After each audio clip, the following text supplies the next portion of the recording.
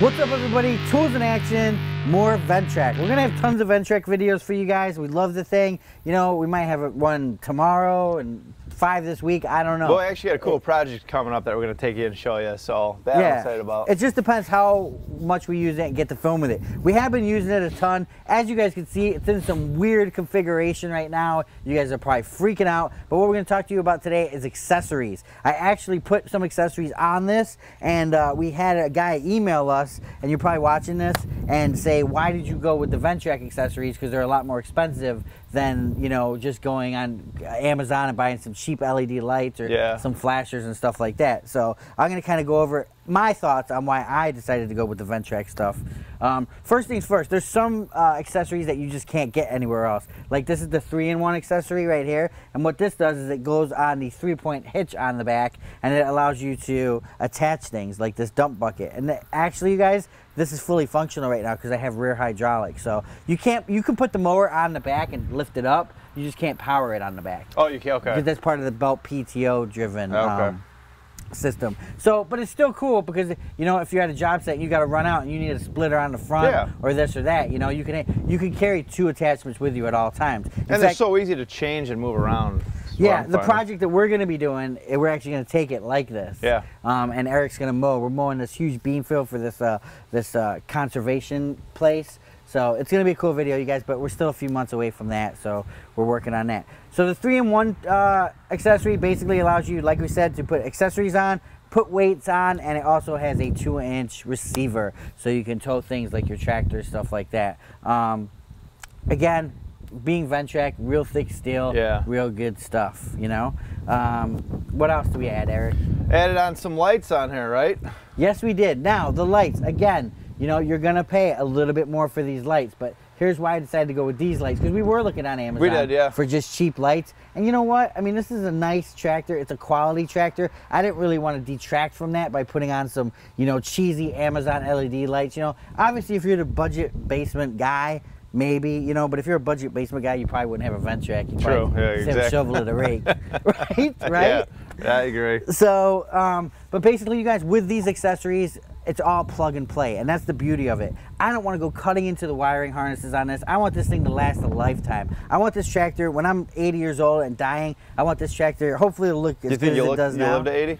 What? You think you'll live to 80? No, I'm figuring 65 I'll have a major. Yeah, soon, You know, but hey, it's at least of it 20-something years. Last 20-something years, please. Wow, that's not that long. 23 years is all you got, man. Wow. I know. Man. Think about your life is over. Your life is halfway over. I better retire now so I can enjoy life. Yes. Adios.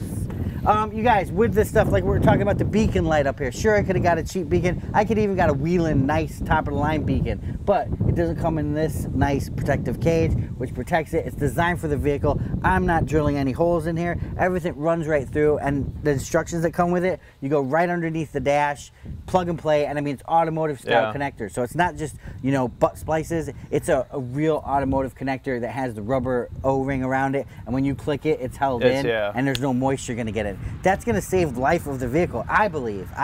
Like I said, no, it causes a lot less electrical problems too, yeah, you could be that guy that's, you know, Mr. Electrical. I mean, I used to install car stereos and do all that kinds of stuff, but just with this vehicle, I just would rather keep everything, you know, top notch and be in what's the word I'm looking for? Reliability. Yeah, I like that word of the day. Yeah, you like it.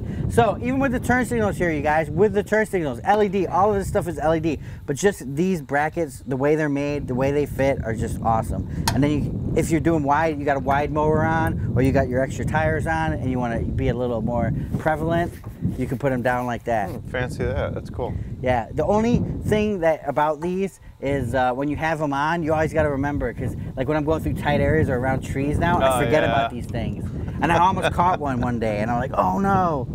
So that's the only thing you got to worry about that. But you guys, still plug and play stuff. The switches all on the dashboard are plug and play. This thing is completely OEM. And last but not least, we're going to talk to you about the slope gauge. That's funny, I like that. I give it a thumbs up. The thumbs up. I know. I got that from Sticker Mule. I sent it in the mail. Last but not least, you guys, let's talk about this slope gauge. That's probably the best investment ever, because this thing can only go up to 20 degrees with these tires on it.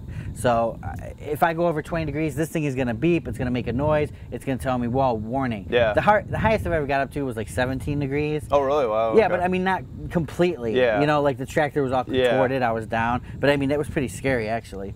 But I like to know that stuff. I like to know when am I going too far. Usually my senses tell me, hey, you're going a little bit too far before the alarm goes off. Yeah. But it's good to have. So you guys, you know how many months we had this thing now?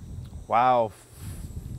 4 or 5 maybe? Yeah, we've had this thing for 4 or 5 months now. You know, we've done a lot of upgrades to it. We've done the grapple. We're going to talk about the grapple in another video, because once we get it operating. And it's just turning into like this great all-around vehicle, you know. And the cool thing about the Ventrac is all season. Yeah, exactly. You know, yeah. I can't wait for fall, because I'm going to be out there stump grinding. I'm going to be out there with the grapple, cleaning up stuff. You know, in winter, I'm going to be plowing. Yeah.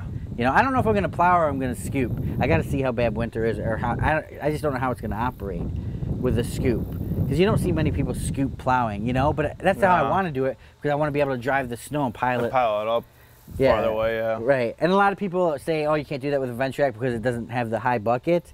Well, actually, you can, because you drive, drop your snow, go get your other snow, go back, drive up the existing pile, and you just keep driving up, and then it'll build a big pile.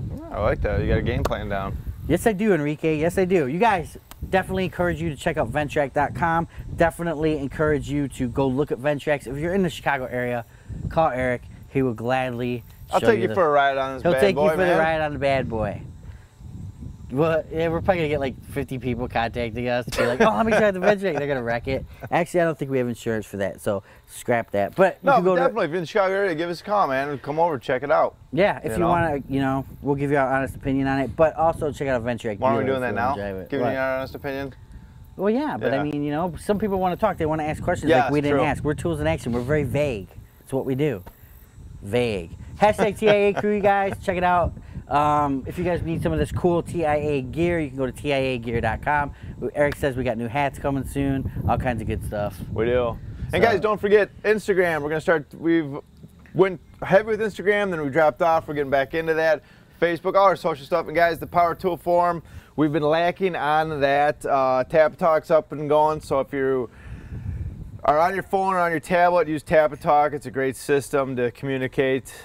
So this is like the boring part of the video, I feel like. No, because you know what? It's great. We love interacting with you guys. We love seeing stuff. We don't always respond to every single comment and stuff like that, because obviously you guys see we got a ton of it there, but we read a lot of it, you know.